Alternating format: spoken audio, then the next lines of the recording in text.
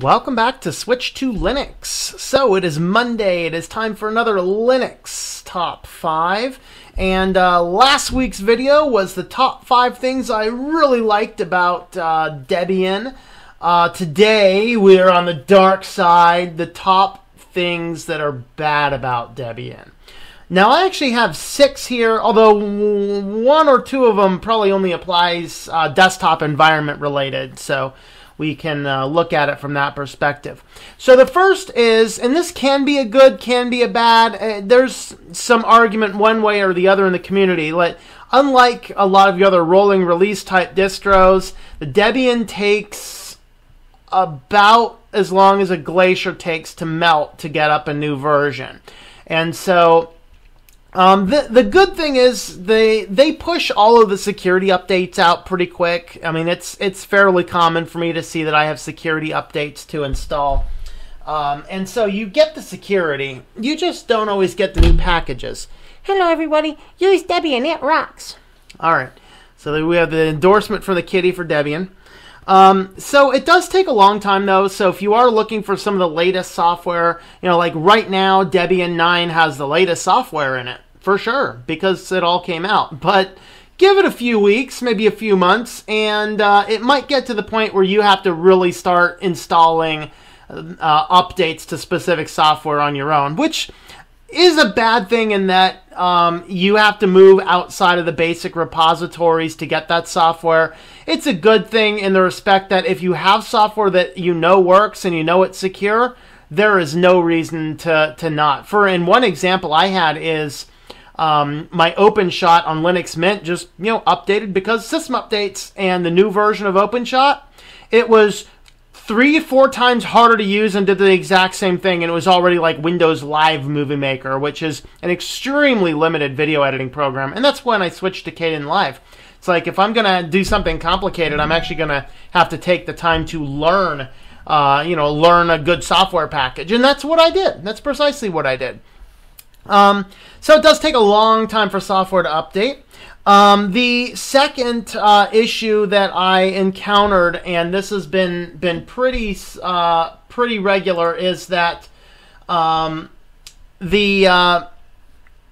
volume issues. I'm just still having volume issues, and basically certain applications will mess with all of the volume settings. I have tried every fix, and I'm sure I'm going to get tons of comments down there. Oh, do this, do this. I've done everything you could possibly find in every forum post about this issue. Nothing has resolved the volume issues. So, for example, if I load up here, keep an eye on my volume up here in the corner. When I load up my, where's it at? KDE is my chief application. It maxes out the volume before it plays KDE. All right, and on top of that, if I pause a video in KDE and come back to KDE again, it maxes the volume out again.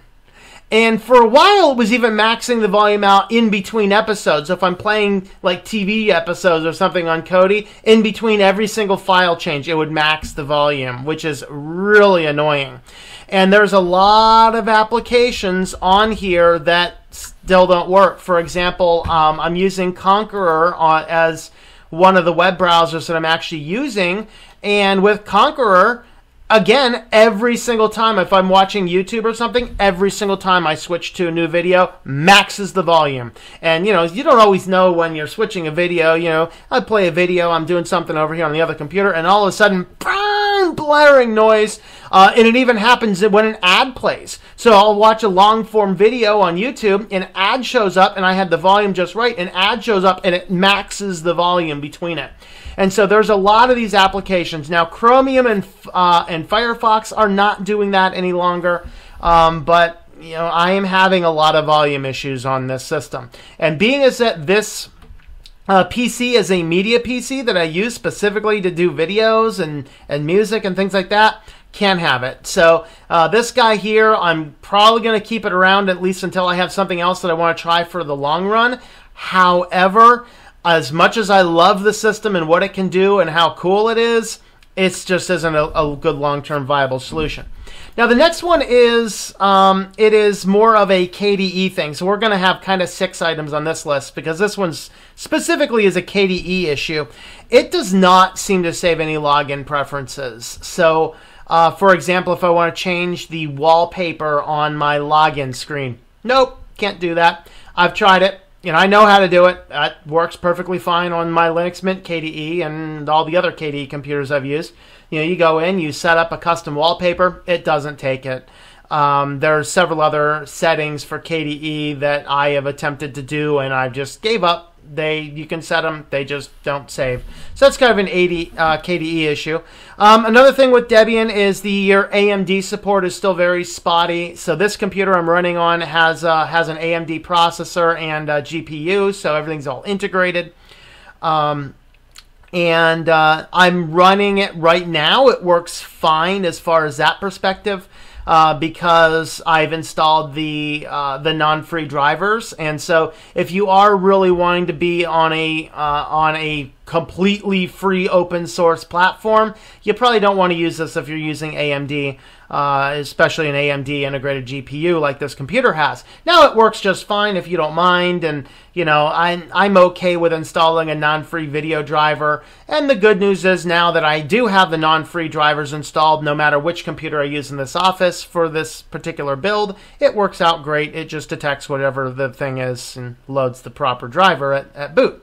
So that is the downside, though, is that the AMD support is spotty. You do have to install the proprietary drivers. The next issue is I cannot get the camera to work on this, and some of it, like Mate here, I can actually go in and I can actually increase the size of the camera, hopefully. I'm going to try it, see what happens. Okay, never mind, it crashes.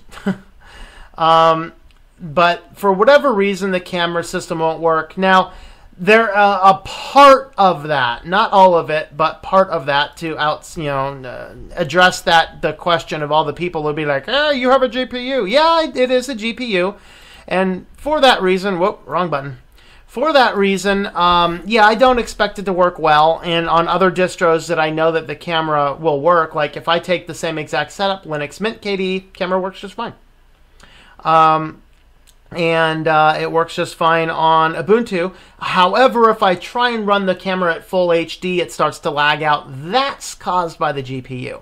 If I take the same system, put it on the other beastie computer, it runs just fine. But if I take this computer and try and run it on the other system, it still does not run the camera. And when you're running KDE, when I'm not recording video, I'm sorry, when I'm running Mate, when I'm not recording video, I usually have been able to push this camera up to 1080p.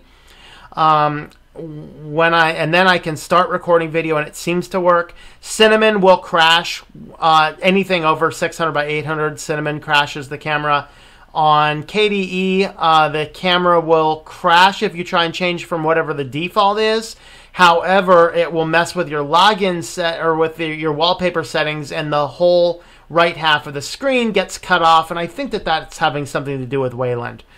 So the camera's just not working on this system like it does on all of my other Linux systems. And then the last thing I pulled out, and this may or may not be a thing. This kitty's down here testing my internal organs for weaknesses. Yes, yeah. All right. So the last thing, and this may or may not be a big deal for you, but the key lock does not unlock on login. And I've even changed the settings so it should, but it doesn't. So if I come in now, I have to end up entering my password numerous times, no matter what I'm trying to do on the computer. So, hey, look at that! It wants a key ring unlocked. And so, that for me is a little bit annoying. All of the other systems that I have, it still does use the key ring, but the key ring unlocks when I log into the computer. And that is certainly one of the downsides that I have on the system. So those are my bad points of Debian. Again, check out the video last week for the good points of Debian. There's a lot about the system I like. If this were just a solid main production computer, I'm just doing file structures, whatever else on, yeah, it'd probably be a much better system. But because this is a media PC and I'm having the volume issues, I just can't use it as a very reliable media PC. So, you know, I'm going to be probably going back to using the Linux Mint KDE because that works and it looks nice. So thanks for watching. If you do like what we're doing here at Switch to Linux, you can check out switchtolinux.com/support to figure out how you can support us right now. As of now, we have a Patreon page up, so patreon.com/TomM. Also, I am releasing a new book. This is from my Christian book series. So I'll be releasing a new book here within a couple of weeks. Probably a week or two. I'm waiting for all of the file structures were approved. All I'm waiting for right now is for the print proofs, so I can make sure everything prints nicely. And as long as that looks good to me and I pass off on that, then once I get some books in here in the office, I'm going to open that up for orders, make it all public and stuff. Anybody on my Patreon list will definitely get a free ebook, and I am looking at getting everybody, possibly getting everybody a print book as well. It's going to depend on the shipping rates and can I work out a deal with the publisher to print and ship a book internationally for the international folks. So that's kind of what I'm looking at right now. So thanks for watching, and I hope that you enjoy switching to Linux.